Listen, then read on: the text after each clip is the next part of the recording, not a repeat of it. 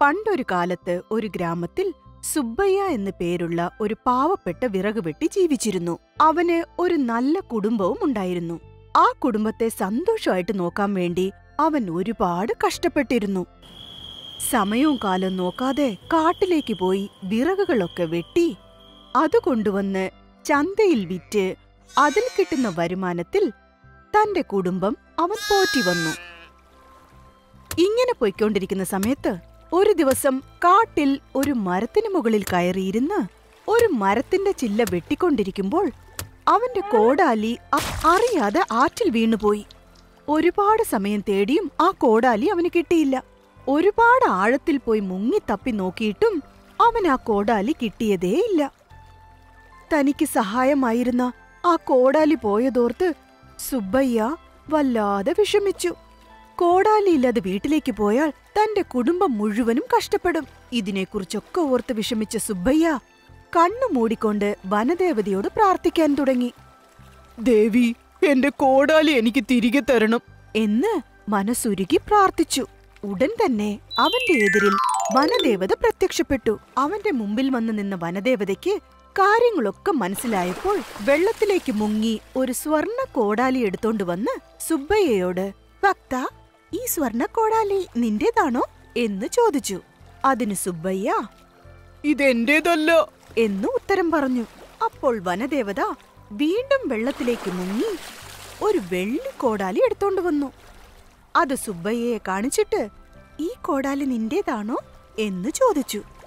അല്ല ദേവി, ഇതും എന്റേതല്ല എന്ന് സുബ്ബയ്യ വിഷമത്തോടെ ഉത്തരം പറഞ്ഞു. അത് കേട്ട വനദേവത ആറ്റിലേക്ക് വീണ്ടും മുങ്ങി. കുറെ സമയം കഴിഞ്ഞിട്ടും വനദേവത പുറത്തേക്ക് വന്നില്ലല്ലോന്നോർത്ത് സുബ്ബയ്യ ഒരുപാട് വിഷമിച്ചു. ഇത്തവണ വനദേവത ഒരു സാധാരണ കോടാലി എടുത്തോണ്ട് വന്നു. അത് കാണിച്ചിട്ട്, ഇതല്ലേ നിന്റേത് എന്ന് ചോദിച്ചു. അതിന് സുബ്ബയ്യ വളരെ സന്തോഷത്തോടെ കണ്ണുകൾ തുടച്ചുകൊണ്ട്, ദേവി, ഈ കോടാലിയാണ് എന്റേത് എന്ന് പറഞ്ഞു. അതിനാ വനദേവത സുബ്ബയ്യയുടെ സത്യസന്ധത മനസ്സിലാക്കി വളരെ സന്തോഷത്തോടെ ഇതിനു മുൻപ് കൊണ്ടുവന്ന തങ്കക്കോടാലിയും വെള്ളിക്കോടാലിയും എല്ലാം ഒരുമിച്ച് അവന് തന്നെ കൊടുത്തു. നിന്റെ സത്യസന്ധത എനിക്ക് ഒരുപാട് ഇഷ്ടപ്പെട്ടു. അതുകൊണ്ട് ഇവയെല്ലാം നീ തന്നെ വെച്ചോളൂ. സന്തോഷായിട്ട് ജീവിക്കേ എന്ന് പറഞ്ഞ് അനുഗ്രഹിച്ചിട്ട് വനദേവത പോയി. സുബ്ബയ്യ ആ 3 കോടാലിയും എടുത്തോണ്ട് വനത്തിലൂടെ നടന്നുപോയി.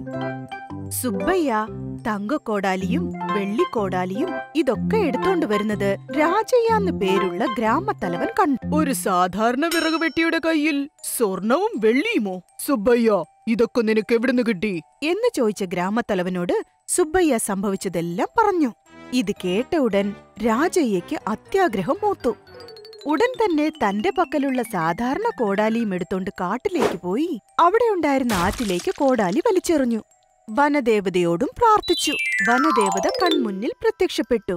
ആ വനദേവതയോട് രാജയ്യ, മാതേ, എന്റെ കോടാലി വെള്ളത്തിൽ വീണു. എനിക്കതെടുക്കാൻ കഴിയുന്നില്ല. ഒന്ന് തേടി എടുത്തു തരുമോ മാതേ എന്ന് ചോദിച്ചു. ശരിയെന്ന് പറഞ്ഞ് ദേവത വെള്ളത്തിലേക്ക് പൊങ്ങി. മുൻപ് ചെയ്തതുപോലെ തന്നെ ഒരു സ്വർണ്ണ കോടാലി എടുത്തോണ്ട് വന്നു. രാജയ്യ, ഇതാണോ നിന്റെ കോടാലി എന്ന് ചോദിച്ചു.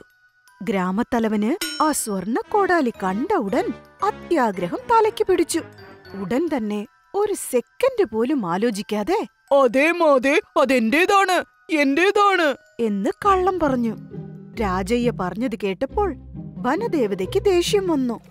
ഉടൻ തന്നെ രാജയ്യയോട്, നീ എന്നോട് തന്നെ കള്ളം പറയുന്നു. ഇതിനുള്ള പാഠം നിന്നെ ഞാൻ പഠിപ്പിക്കും എന്ന് പറഞ്ഞ് മറഞ്ഞുപോയി ആ വനദേവത. ആ ഗ്രാമത്തലവന് സ്വർണ്ണ കോടാലിയും കിട്ടിയില്ല, തന്റെ കയ്യിലുണ്ടായിരുന്ന സാധാരണ കോടാലിയും കിട്ടിയില്ല. അതുകൊണ്ട് എപ്പോഴും സത്യം മാത്രമേ പറയാവൂ. അതിനുള്ള ഫലം തീർച്ചയായും കിട്ടും. അതുകൊണ്ട് ഏതൊരു സന്ദർഭത്തിലും സത്യസന്ധത പാലിക്കണം. കള്ളം പറഞ്ഞാൽ കയ്യിലുള്ളതും ഇല്ലാതെയാവും.